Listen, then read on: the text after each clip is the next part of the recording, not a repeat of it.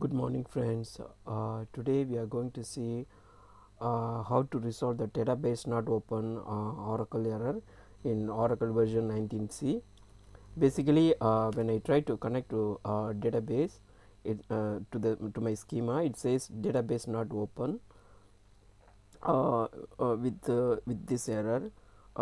In this case, what you have to do is basically you have to open the DOS prompt, and once you open the DOS prompt, you have to connect as sysdba.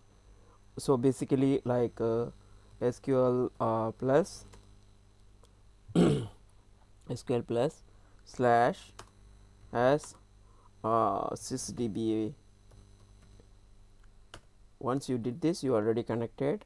Then you have to do run the alter statement to open the pluggable db.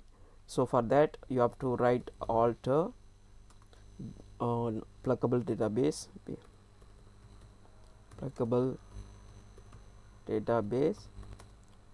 orclpdb open. You have to run this SQL command. Once you run this SQL command, it will open the pluggable db is altered. Now basically now you can check the status by running this command from pdbs $pdbs. Select name comma open mode. You can check the open mode from $pdbs.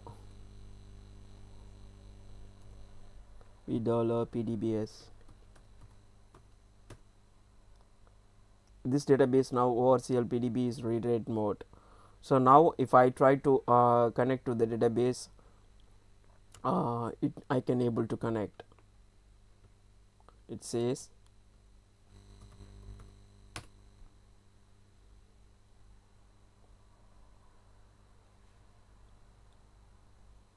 see, now it is giving the password is expiring in 7 days.